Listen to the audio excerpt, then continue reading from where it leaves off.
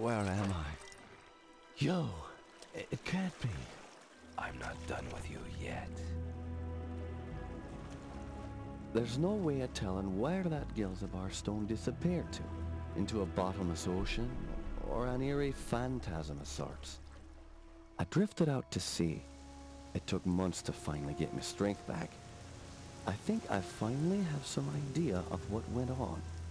The beast I slayed manipulated the Covenant family the same way Jeremiah did to me. It called for him, and he called for me. The creature was a guardian, a sentinel of the gate to somewhere. Somewhen. The Celtic warrior was just a sacrificial lid on a tomb that was never supposed to be open. Oh sure, I've tried to convince myself that it's all over now. The terror, the battles. I've got to get away and rest, where no one will find me.